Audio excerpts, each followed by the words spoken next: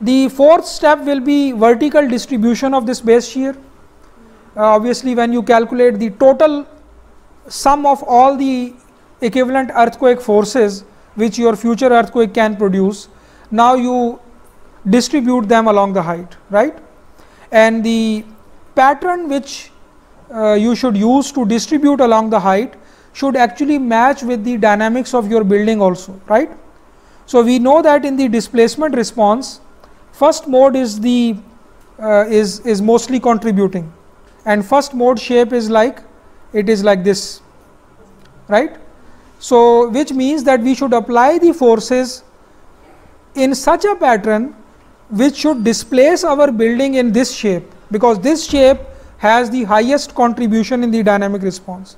This is the shape in which our building wants to vibrate in, right?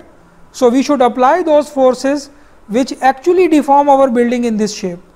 That will be a real representative pattern, right? But the first mode of the building for low rise and high rise is different. For high rise buildings it is like parabolic, like this. For low rise it is a bit straight, right?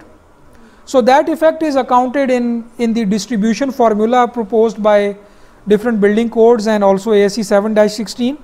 So for each story, any x story, the force will be CVx times capital V. V is the total force. CVx is telling us that how much of that total is applied to that story, right? CVx for each story will be calculated using this expression. Wx is the weight of that story. Hi is from bottom to that story height. Wi is again the weight of any ith story. Hx is the height of that story. K is an empirical factor, right? So if K is 1, this expression is simply linear, right?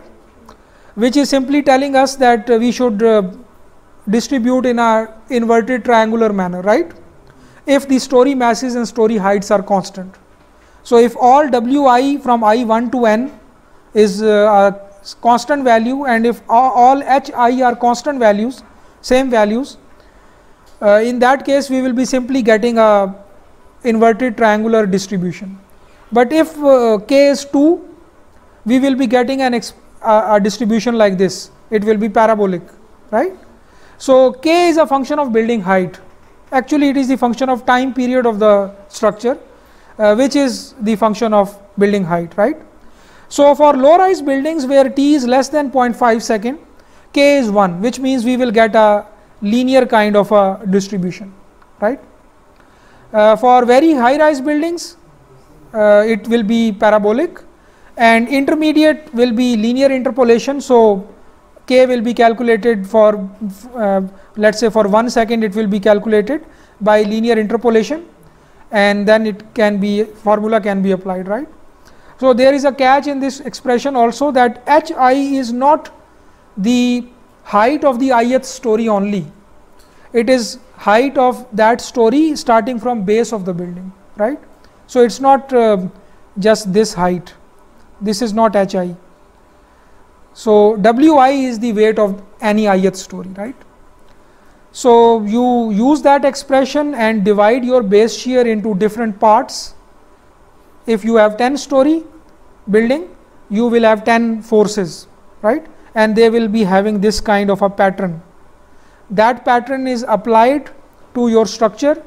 It produces moments and shears and everything, and the E value in the load combinations is actually coming from this seismic analysis load case, right?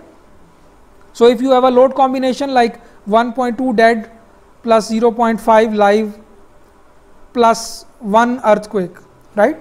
So that E will be actually coming from the ELF load case or RSA load case or linear time history load case, whichever method you decide to apply, right? So any load case which you make to apply this loading pattern will produce the effect or moments and shears and everything, which will be only this E, and that will be combined with the other load effects like dead, live, other things in load combinations, and then you get a final design moment or design shear or design axial load, right. One last thing and then we can end this session, and that is about horizontal distribution of forces. Vertically you can distribute, so each story will receive one force, right. So if you are using a rigid diaphragm option, you can apply that to the center of that diaphragm, right. So each diaphragm will be applied by just one force in one particular direction. If you are using it, you are doing it for y direction of the building, then one in the y direction also, and I will explain the orthogonality thing in the next class. There can be a horizontal distribution in one diaphragm also, right. And if Vx is the force, the seismic design shear in any story x, it is distributed by these sum of these Fi forces, which is the portion of V at any ith floor, right. So if this is one floor, obviously there is one force Vx which is calculated for this particular floor, but then that force can also be distributed laterally, horizontally in different elements of that floor, right. And the rule for that is Vx is distributed to various vertical elements, because there can be a shear wall in that particular story, there can be several columns in that particular story. So this Vx is distributed among those elements, right, and that distribution is based on the relative stiffness of vertical resisting elements and the diaphragm, right. So if there is a stiffer element, it will the force which is distributed to that element will be more, right. So the summary is that we calculate the effective earthquake forces, we distribute them along the height, we distribute them along the horizontal direction also. That distribution, vertical or horizontal, in a typical commercial program is already handled by the program, right. So you just need to provide your SS and S1 and your site class. These 3 or 4 input parameters are required, and all that process can be automated by ETABS or SAP, for example, right. Using this step by step procedure, you must also be knowing the actual process, so you can troubleshoot if there is any issue with your analysis results or your computer model, right. So in ETABS particularly, the mass source which you provide actually is used to calculate seismic weight, right. So if there is any partition loading, if there is any superimposed dead load or landscaping or anything, please include that in your mass source, so that it can be accounted in the calculation of seismic weight also, right.